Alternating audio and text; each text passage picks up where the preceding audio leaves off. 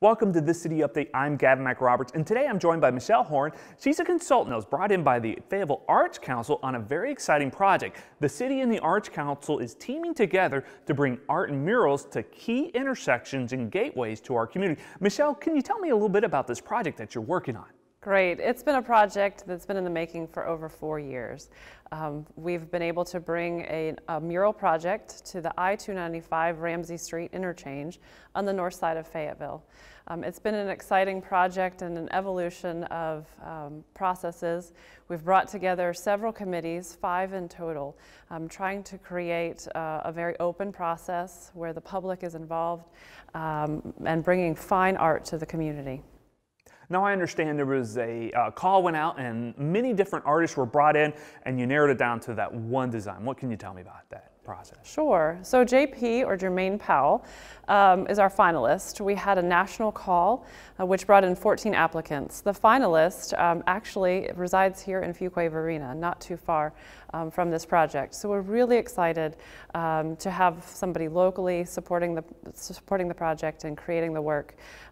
He has been working in mural arts across our state for quite some time. Now what's next in the process? I imagine you just can't go out and just start slapping paint up on the walls of the intersection. No, we have to take some additional steps. We've already been through 5 committees, and we now have to go before the North Carolina Department of Transportation's Aesthetic Committee, making sure that we're just creating a space that's safe along the roadways and is compliant with their standards.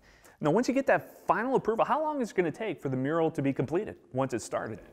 So the painting process will take about 8 weeks. The artist will be working along the roadside in a safe manner.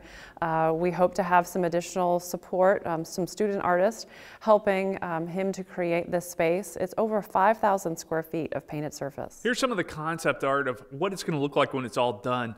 I'm really excited to see this as you're coming off the off-ramp of 295 into a major gateway into the city. Why is a project like this so important for a community like Fayetteville? Well, corridors and gateways into communities set the stage for a place where you live, work, and play.